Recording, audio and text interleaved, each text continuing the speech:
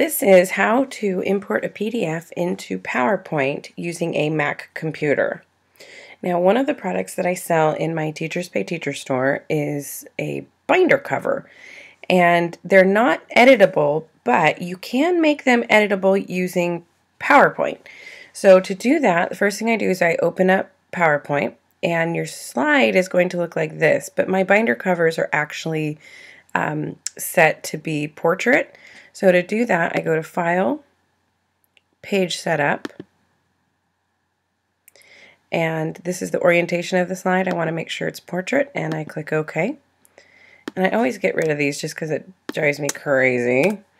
So make sure you get rid of those. And then you go to Insert, Photo, Picture from File.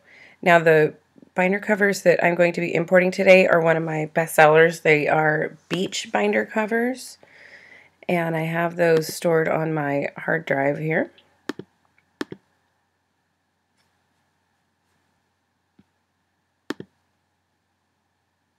And I want to use beach binder covers too.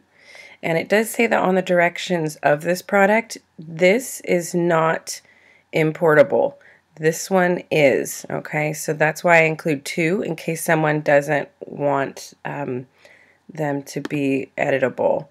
And here it's allowing me to choose which page I want to import.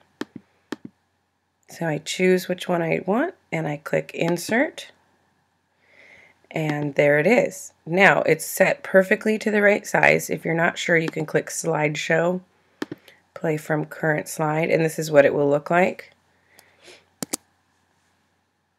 But now I want to make it editable. So to do that, I go to Insert, Text Box, and I create a text box, and you can type whatever it is you want and then format it to the right size and maybe a cute font. My favorite font is by Amy Alvis. It's called AA Claire.